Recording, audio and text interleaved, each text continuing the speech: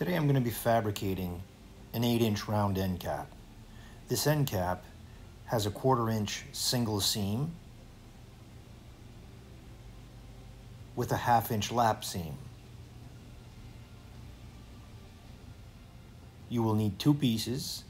This piece is called the body. I'm notching a 1/4 inch by half. The 1/2-inch lap and 1W is my 1/4 inch. The next piece is a disc or a circle, and I'm going to have to cut this one 8 7/8. So let's go ahead and roll the body.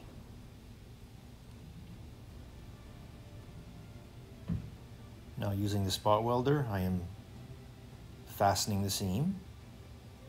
Again, that's a 1/2-inch lap seam. Using the ring and circle shear, I am cutting the bottom disc. I have set the circle shear to 8 7/8. If you are using the ring and circle shear properly, it will probably take around 3 to 4 revolutions to cut through the metal.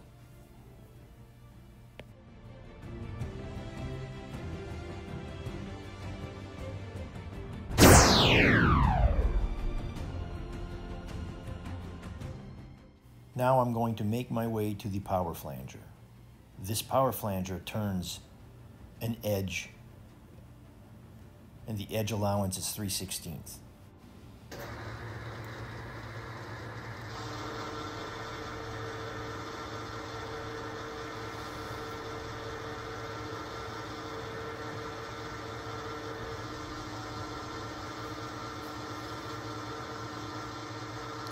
Once you are satisfied with your edge, remove it from the machine.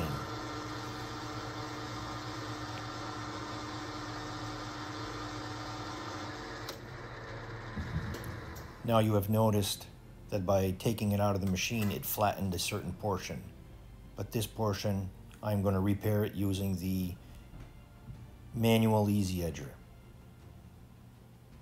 You can also use a hammer and a dolly or your pliers, as long as you raise it back up 90. So now that that's repaired,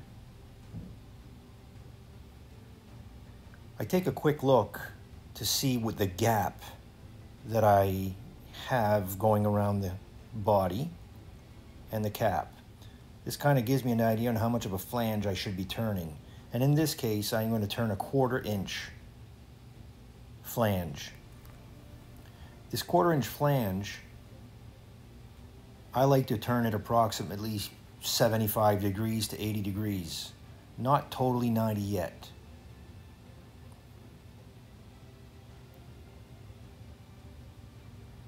This is to simplify setting it inside the cap.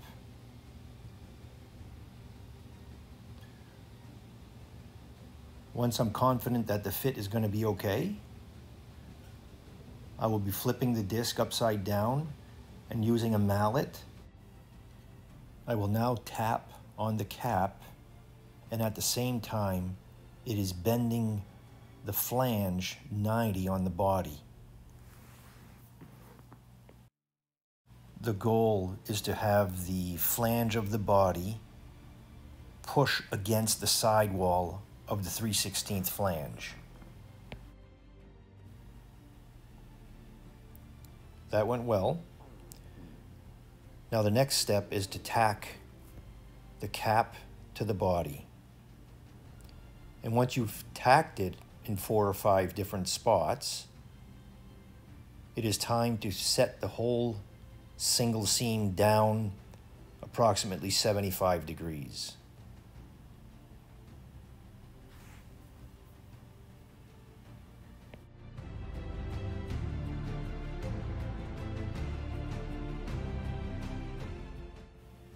Try and be as careful as you can not to dent the side of the body or scratch it. Here you see me using a shield. The main reason for using the shield is basically just to stop the scratches and some of the dents that may occur while you are setting your seam.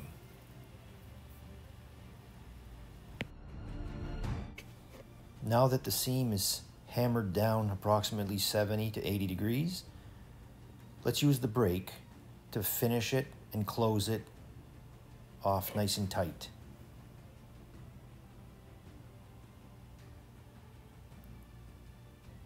Be careful not to bring the brake down too tight because you could create kinks on your cap.